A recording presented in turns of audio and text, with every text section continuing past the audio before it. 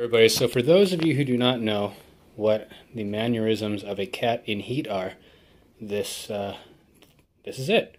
So Shira, once every 60 days or so, gets horny, and you see this fidgety leg movement. Now, when the cat does this and is presenting as such, this is presenting, okay, sticking the butt in the air and stuff, you will notice that, okay, here's the butthole and the pussy, right?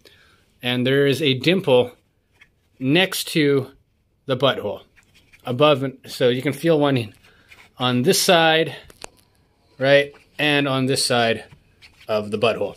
And what you do is you take your finger, make sure that your nail is trimmed so you don't hurt her, and you stick your finger in this dimple, and then this happens.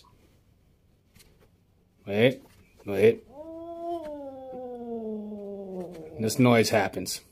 It's okay. It's okay.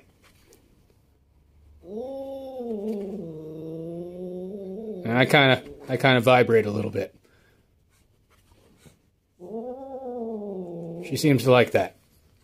And so you just keep on doing it until she runs off. Until she's had enough. You don't push too hard, and make sure you don't accidentally stick your thumb in the cat's butthole, because that would be disastrous for both you and the cat. I'm getting dangerously close, as you can see, but I'm a pro and I've been doing this a little bit for a little while now. You okay? Okay, and now she's had enough, and she just rolls around like this. This is what happens.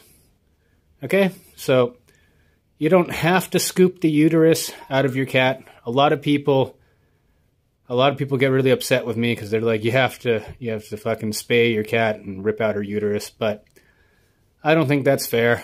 If I was a cat and it was up to me, I don't know, I don't think I'd like it very much. If I had to choose between getting testicular cancer or having my balls cut off by the time I was able to ejaculate, I'd probably choose a shorter life of fuckery and having a good time than that.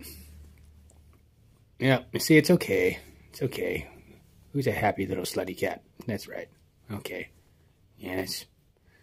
All right, so that's how you take care of a cat in heat. Rock on.